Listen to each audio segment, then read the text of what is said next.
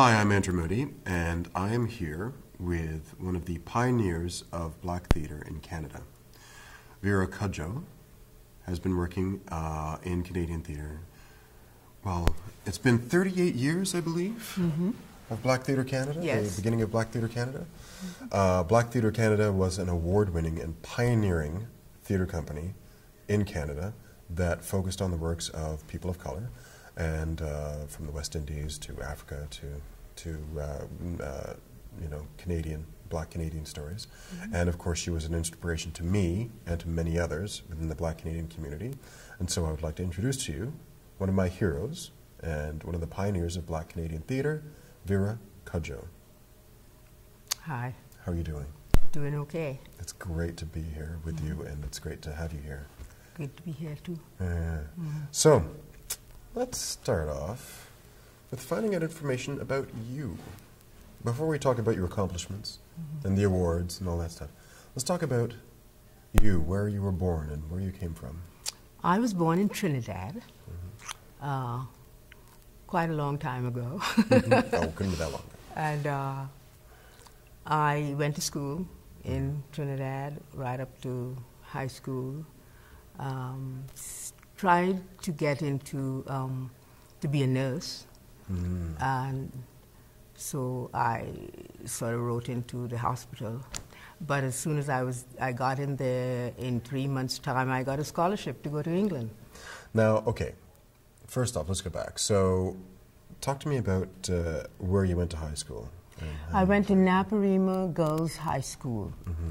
High school, by the way, and colleges in the West Indies, in Trinidad, you had to pay very heavily for, you know. Which is amazing. So it was, I was very fortunate to be the only one in my family who got to go to high school. Right.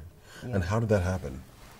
I was the last of my family out of 6 children, and my elder brothers worked and sent me to high school. Wow. Yeah. Wow.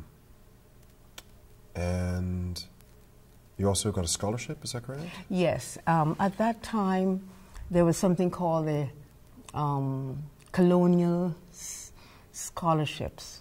It was the British colonial situation, you know. Trinidad was not independent at that point. We were all sort of colonials. And they used to give scholarships to young people throughout the islands, and they would be sent to England to study. So I was fortunate to get one of those to study. So off I went to England to study nursing and midwifery. Why nurse? Why? You know, nursing was one of the few sort of choices. You know, there wasn't seemed to be much of a choice between nursing and teaching, and those were the two careers that people followed. So, especially for women of color at that time. Right. At that time, we're talking 1950. Right. Okay. Yeah. So it was a different era. And what was life like in England? You know, England at that time was just recovering from the Second World War. So things were rationed, you know, sugar and things like that were rationed. But there was a feeling of sort of renewing, restoring, and the nursing profession was one of the very best things that you could be doing and employed in at that point, you know. And how did people treat you in England at that time? Very well, because at that time, England having won the war and stuff like that, you know, but suffered badly, they had sort of begun to open up to all the sort of British Empire's people, and I was treated very well. You know, people who came on scholarships were treated like, you know, they were very special. Right. So people kind of looked after you. I went from Canada actually on a boat to England. So you went up from Trinidad to Canada. To the States, and then flew to Halifax. And then you flew to Halifax. And then 3 weeks on the ocean. How was your ocean voyage? How did you fare? Seasick. Yeah, really, were you? Did anybody take pity on you and help you out? I mean, I was 19, right? Right. And yes, I had 3 people, 2 Scottish ladies and an English lady, decided to sort of just adopt me on the ship. You know, this big Aquitania boat, one of the Cunard line. Wow. Liners. And how long does it take to get from? Then it was 21 days. Right. Wow. You know, so part of those days I was under the weather. Oh my goodness. Yeah. It's very different now. Yeah. Now, your experience in England introduced you to nursing, but it also introduced you to the arts as well. Is that correct? Mm-hmm. Mm-hmm. What were some of the things you were opened up to? As a nurse, student nurses always sort of find ways of sort of entertaining themselves and so on. Mm-hmm. But there was something called the West Indian Students' Union. And these were young men and women in the universities doing their studies in different things. Mm-hmm. And they form a very large drama group. So, and certain plays were done, and they would invite other students, you know. Right. So I became involved in the Students' Union, and I had a friend who was an actor, you know, Victor Patterson, and from Jamaica. Mm-hmm. And was it just a friend? Just a friend. Okay. Just checking. And you know, so whatever plays they were doing, we were, you know, we just part of it. Mm-hmm. And then later on, the hospital themselves, you know, every Christmas we had to do something. We had to develop skits and pantomimes and stuff like that. Right. So from then on, I really had a sort of love for acting. Right. Yeah. So you were bitten. Mm-hmm. Okay. So in England, you were bitten by the acting bug, and then somehow you make it to Canada. What's that journey like? How did you get from England? From England, I had to go back to Trinidad because on the scholarship, you know, you're limited. It's 4 years, so you after your 4 years study, hopefully you get your degrees and you go back. Although I tried not to go back, you have had to go back. And I worked for about a year or so in Trinidad, and a couple of years, and began to feel very restless, and wrote to Canada. I wrote to the United States. I wanted to go to the United States because I had a sister there, and when I was supposed to get a visa to go to the United States, it was suddenly, you know, disallowed. So then I wrote to Canada because they needed nurses in Canada. Right.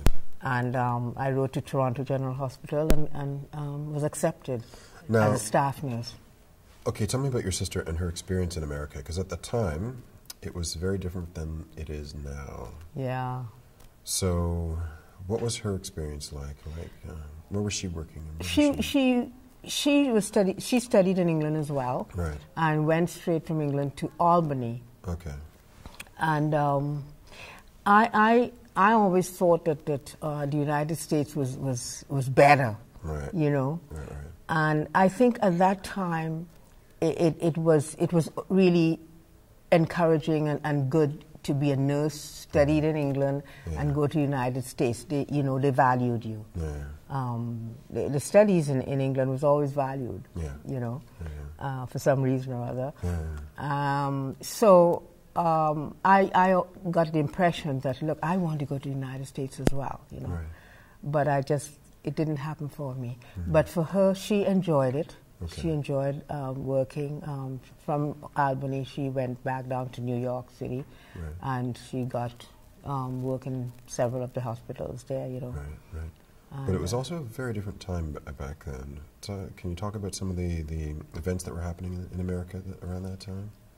In America, in the 60s, you're talking about the 60s, we had the whole civil rights movement Right. was sort of like, gearing up, and it sort of just came into fruition Right. during that time. So people were very conscious culturally, Right. politically, socially, in every which way, and as a nurse, and I think my sister too, was the same way, we didn't pay much attention to the political scene, you know. Like we had a job to do, and we tried to do that as best as we can, and we were focused into the sort of what's happening in the medical field and that sort of thing. Yeah, and then you come up to Canada, and what was your experience like when you first landed? When I first landed, it was a little sort of, to say cold, it was really cold, because I landed here on the 13th of December, 1960. And I was not expecting, you see, in England, we had a different kind of attitude, one to the other, and even in hospital with the patients and so on. So the whole lifestyle was kind of different. And I got a little bit disappointed and disillusioned with the way people treated each other. Well, how so? How did people treat each other? It was distant. It was distant. It was not as friendly, as the English, community in the nursing field. It was very businesslike. It was, it's 4 o'clock, get do your job, sort of thing. And that began to, irk me a bit. Oh, really? Did it lead to maybe any confrontations at the Toronto? Well, it actually did. Oh, really? I was working in the neurosurgical ward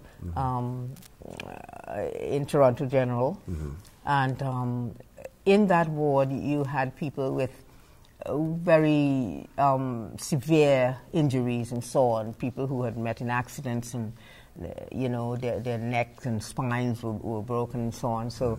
So one particular patient I had to look after was on a striker frame. A striker frame is a sort of a bed that you roll around, and the person is a paraplegic. They cannot move their limbs or anything. You have to feed them and everything else.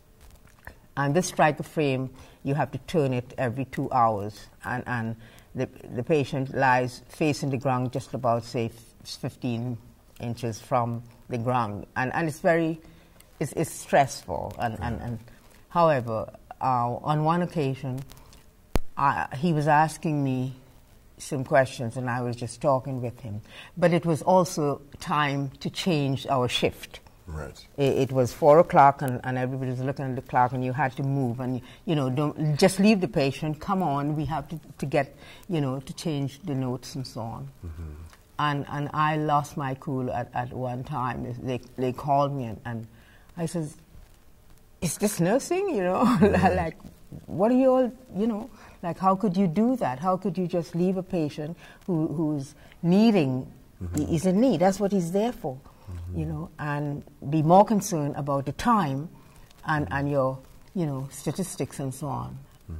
And I just lost it, and I just was kind of maybe rude or so to the nurse in charge, and after that they transferred me. They transferred me to another ward because, I was insubordinate. Oh, yes. I see.